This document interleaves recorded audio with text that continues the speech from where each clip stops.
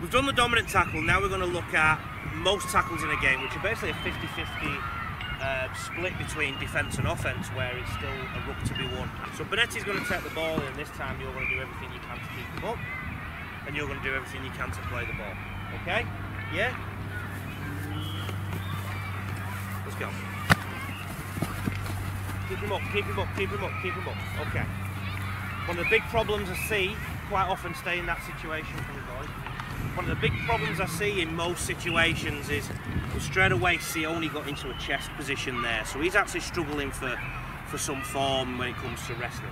Secondly, without me even prompting him, he's ended up on this side of the play the ball, and that's something in his tackle technique, and you'll see when we do our individual stuff with Sione that on one shoulder he sort of becomes a bit more passive, so he's ended up spinning round to this side of the play the ball. PJ's in the dominant position, so these two men have got to communicate to each other as much as they can. The other thing is, the third defender might be in too, but we'll just talk with the two defenders first. You two, don't talk to each other and try and wrestle with Bonetti without talking to each other. And you go that way, and Sione, you go that way. Go, try and play the ball. Stop, stop.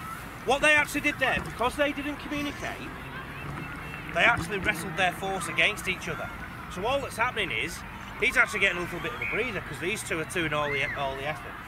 So the rule of thumb I always apply to this situation is, if you end up on this side of the play the ball like Sione, you become a puller. You pull. If you're on this side, you push. Okay? So let's do that again. But this time, you pull, and you push, and you're talking to each other. So you're in control. You say I'm pulling, and Bonetti, you try and play the ball. 3, 2, 1, go! Push, push, push, push, push. Okay?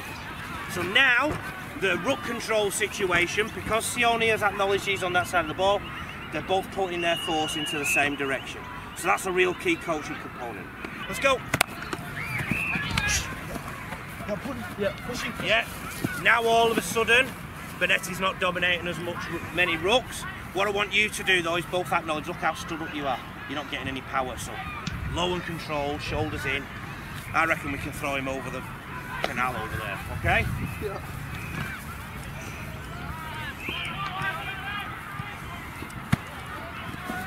Yeah, push, push. Get lower, get lower, get lower, that's it. And now Sione, this time, if you're the third man in, you go in and help it too. Okay? If you're the third man in, go in and help it too. Go. Good, good, good. Away, away, away, away, away. Good. And then we go into the floor plan, yeah? Okay? Now let's do it all again, and this time get yourselves to marker from the 50-50 situation. Go. Yeah. Get in, good, good, good. Get lower, sucker. Good, off, Sione. Third man in, always first off, squeeze. You're too loose, squeeze, squeeze, squeeze. And up, squeeze, squeeze, squeeze. See how loose you were when you came up? Keep altering tight, get up with him under your control, okay? Go.